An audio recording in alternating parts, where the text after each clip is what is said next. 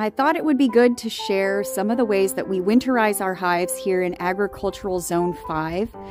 It is something that is really important to do for your hives to keep them warm and to try to keep them from getting too much moisture building up in the hive across the winter time.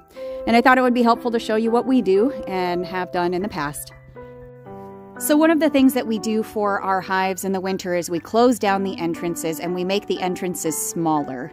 This helps with air movement into the hive and makes it so that the bees aren't having to work as hard to keep the hive warm.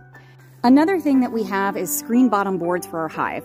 And we cover our screen bottom boards using a piece of plastic, and this slides in and out. We're not going to leave it in place because it is cold.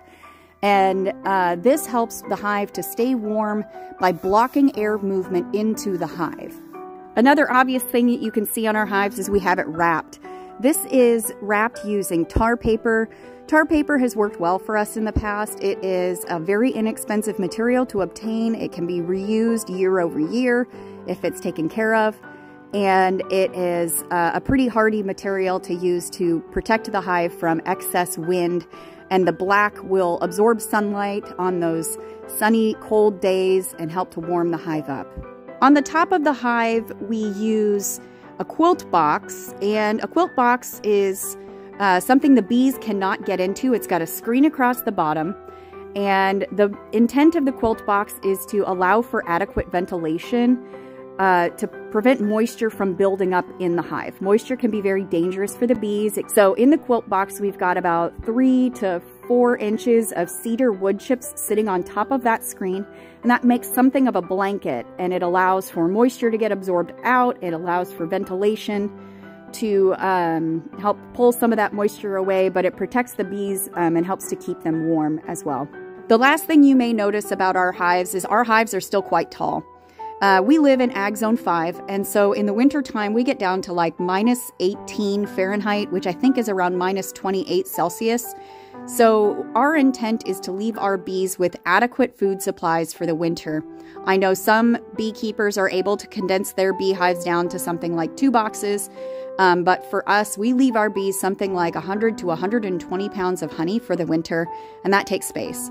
So we want to make sure that they have plenty of food and plenty of space and everything for the size of this hive. And last year we left them about 120 pounds. They ate every single bit of that honey. So for us, it makes sense to leave our beehives just a little bit taller than what you might have seen in the past. So there you have it. That's how we winterize our hives, and we hope that that's been helpful for you. Some of these things may not be necessary for you based on where you live in the world. For us, it is just because of the cold. We want to make sure our hives have the best possible chance for survival. And we always are looking for interesting tips and information from other beekeepers. We always follow other beekeepers on Instagram and other forms of social media because we definitely love to learn how other folks are doing it. So if you have other tips that you do, especially if you're in Ag Zone 5 or lower, let us know what you do. We'd love to hear about it.